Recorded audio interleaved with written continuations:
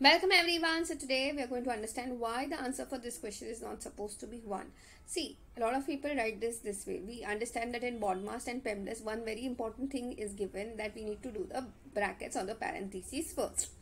So we'll keep 3 as it is, and since there is no sign between 3 and the bracket, that means 3 multiplied by 7.